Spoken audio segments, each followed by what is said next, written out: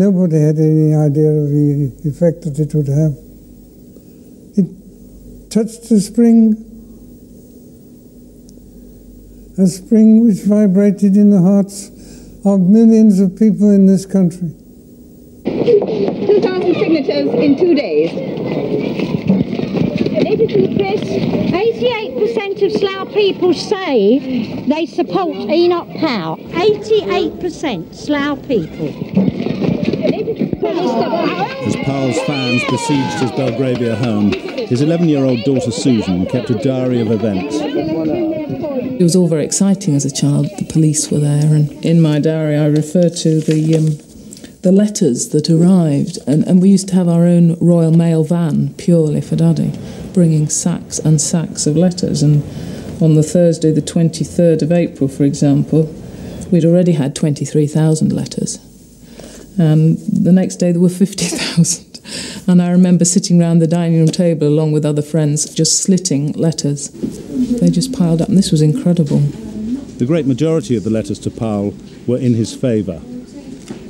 Enoch, we've never seen through these since that, God knows how long ago it was. Do you remember these things? Yes, we read through the whole 45,000. We read through the whole 45, or what was more than that. Don't you remember it was more than that? Then people say that it wasn't a natural thing, and here we have these letters. We all admire you for your great courage. I'm also writing to Mr. Edward Heath. I bet he got a lot. By Jove, he'd be getting a lot.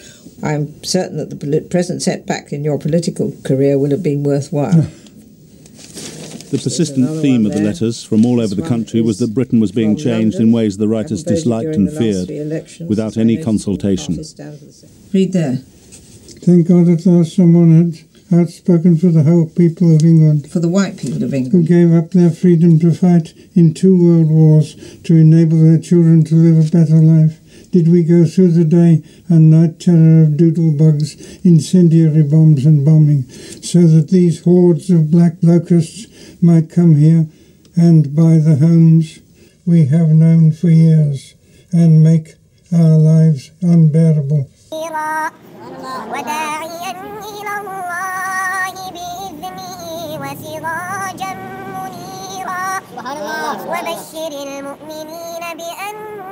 لهم من الله فضلا كبيرا صدق الله. Are they all hanging in the park without me?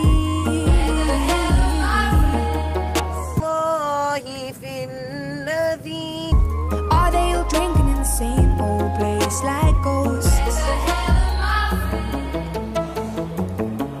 من حرج فيما فرض الله.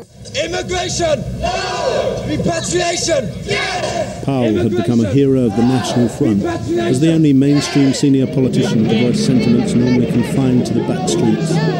But the speech aroused fear and anger among blacks and Asians. A schoolboy at the time, later himself to become an MP, recalls the day after the Rivers of Blood speech. I was one of those wide-eyed, grinning pickaninnies that he saw fit to quote in a letter. And that was hurtful, of course.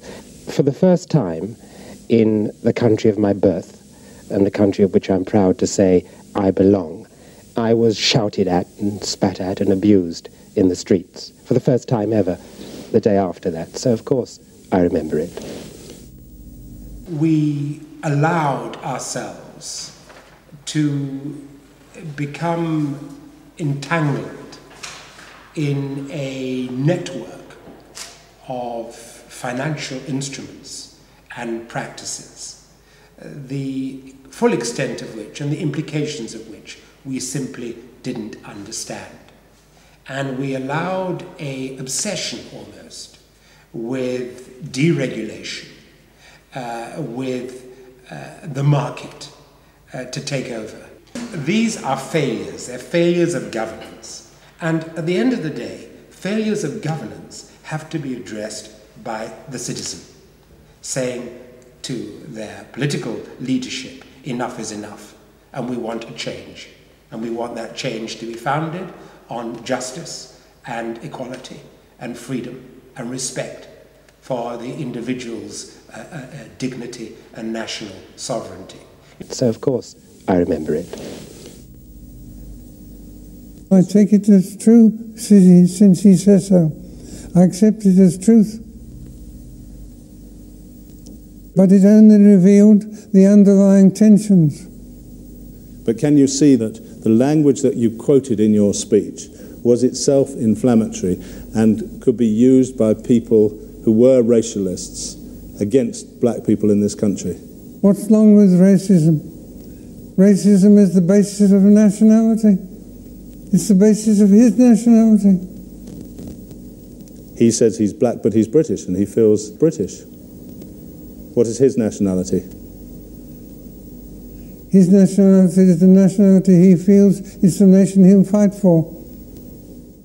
We should look for solutions to the challenges that we face that are rooted in growth and in enterprise. So I think all of us have a responsibility, whether in Africa or outside Africa, to make sure that we learn the lessons of our past, the mistakes that have been made, both within Africa and outside, because the people of Africa have not benefited.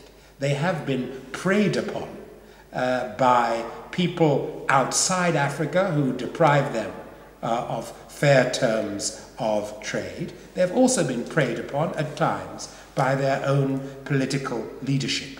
Now, the good news is I see that that's changing. A new generation is coming forward, which is more accountable. More countries now are subject to the disciplines of democracy. Also, and importantly, the countries of the developed world, the developed economies, are themselves at last taking the issue of corruption seriously, because corruption is a two-way street. There is the corruptor and the corrupted. They work together against the interests of the people of Africa. I think the important thing is that the hypocrisy of an approach that condemns corruption while doing nothing about the corrupter, that condemns the transfer of resources away from their intended purposes, whilst providing a safe haven for those resources.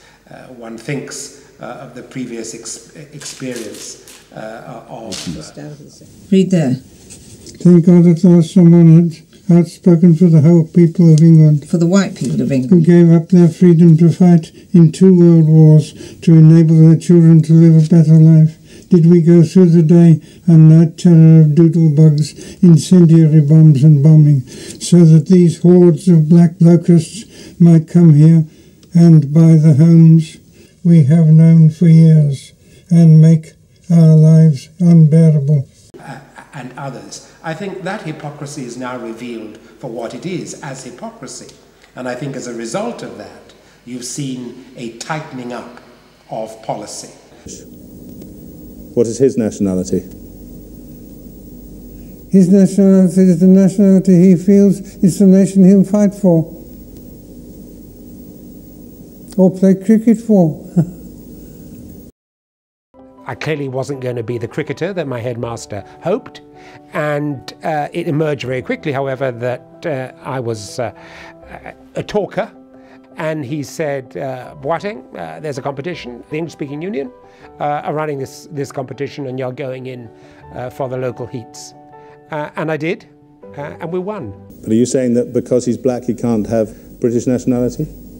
It's not impossible, it is difficult. But when you said that racism is the basis of his nationality, what did you mean by that? Nations are, upon the whole, united by identity with one another, the self-identification of our citizens, and that's normally due to similarities which we regard as racial similarities. My name is Paul Boateng, and I'm chairman of the English-speaking union. I came to the United Kingdom as a refugee from Ghana, from political conflict, from a coup d'etat in which we'd lost our home. My dad had lost his liberty and we had lost our ability to live. And I came to this council estate in West Hertfordshire. What the English-speaking union did for me was to give me confidence that I could be a winner in what was, for me, a strange land. And I never really looked back. Thank you, ladies and gentlemen,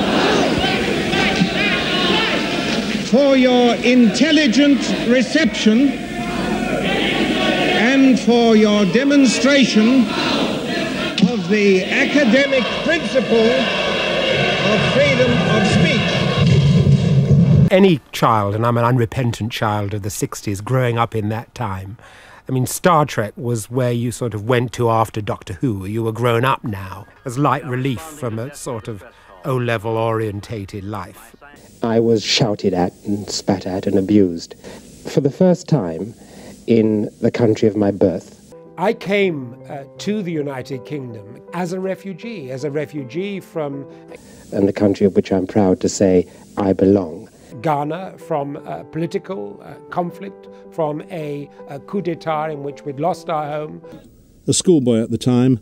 I was one of those wide-eyed, grinning pickaninnies, so of course I remember it.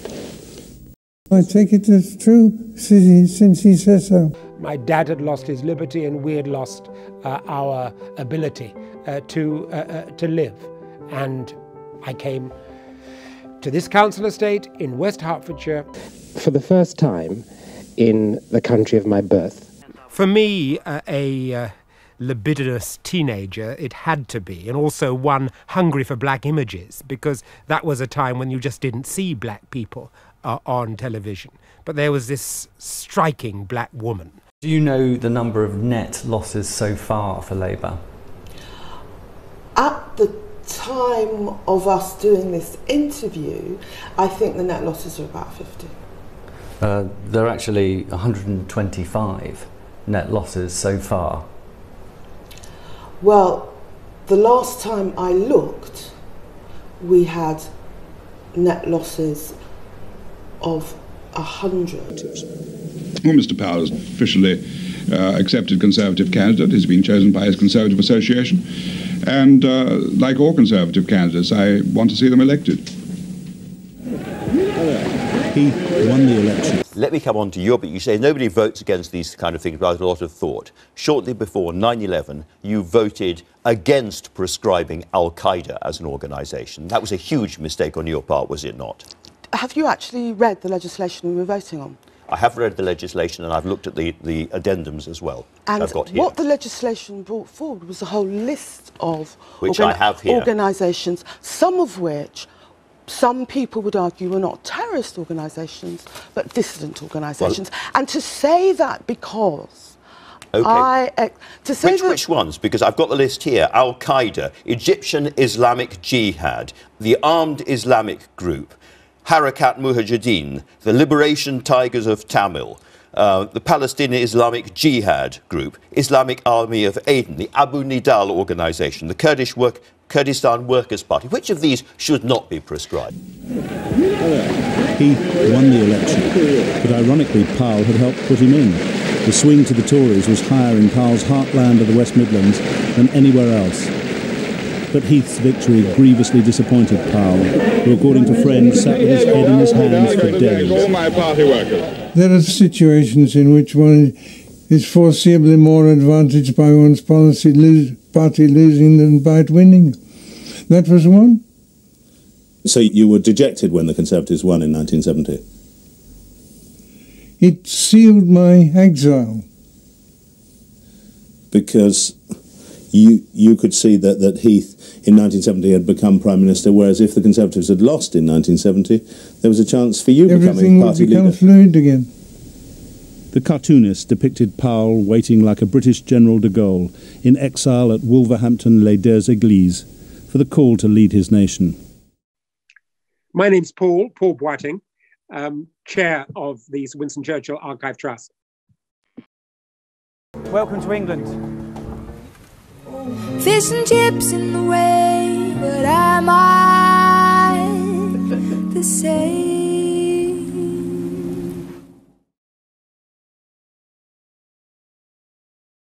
ठीक हो गया जी। Channel को subscribe करके ते घंटे का button tan करके दबा के